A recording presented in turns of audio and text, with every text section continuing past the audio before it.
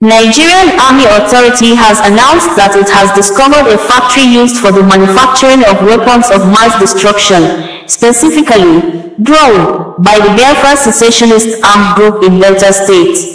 Nigerian Army spokesperson, Major General Onyema Iwachukwu, in a news release few hours ago said the Nigerian troops met stiffer resistance from the Biafra fighters who engaged them in a gun battle.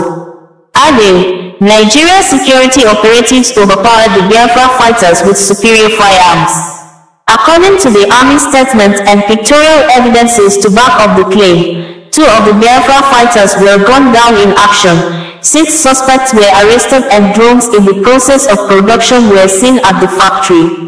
The statement reads in quotes, "Troops of the Nigerian Army have made a significant inroad in the ongoing fight against terrorism and insurgency, as they uncovered and neutralized a major firearms and drone manufacturing factory operated by armed fighters of the indigenous people of Biafra, IPOB, and its militia arm, the Eastern Security Network (ESN), at Onitsha Yulona in Aniucha South local government area of Delta State.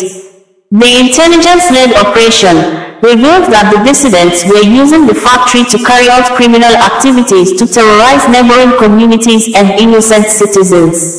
Upon swooping on the illegal factory, the troops were met with stiff resistance, but overpowered the armed fighters in the fierce firefight that followed. The gallant troops neutralized 2 of the fighters and recovered substantial cache of arms and ammunition. Items captured by the troops include a wide range of IPOB ESN firearms, ammunition, an improvised explosive device IED, and a drone manufacturing factory. Other items recovered are a variety of weapons, drones under construction, with prototypes, improvised explosive device materials, a fully equipped workshop, and several power generating sets. Troops also apprehended 4 male and 2 female fighters during the operation. The Nigerian Army assures the public of troops' unalloyed commitment to dismantling terrorists and insurgent networks in their effort to mitigate security challenges in the nation. Meanwhile, Nigerian Army said, in a strategic effort to promote peace and understanding in Taraba State and environs, the Commander 6 Brigade and Sector 3 Operation Wellstroke OPWS, Brigadier General Kingsley Chidebere Uwa has initiated a non-kinetic operations as he convened a crucial meeting with stakeholders from southern Taraba State. The meeting, which was held on the 11th of March 2023 at Fafa Global Resource Event Center in Takum, served as a platform to foster dialogue and cultivate collaboration between the military and local communities. Recognizing the importance of cooperation in addressing prevailing challenges in the general area, General Uwa sought to establish a strong foundation of trust and understanding among all parties involved.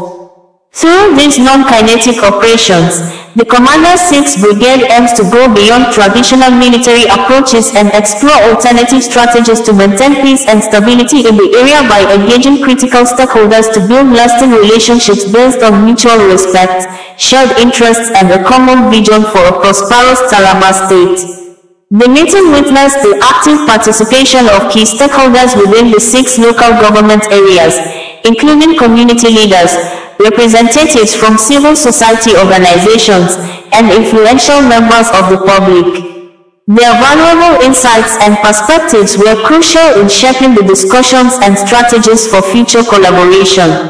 Addressing the stakeholders, General Uwa expressed his unwavering commitment to fostering a peaceful environment in southern Taraba.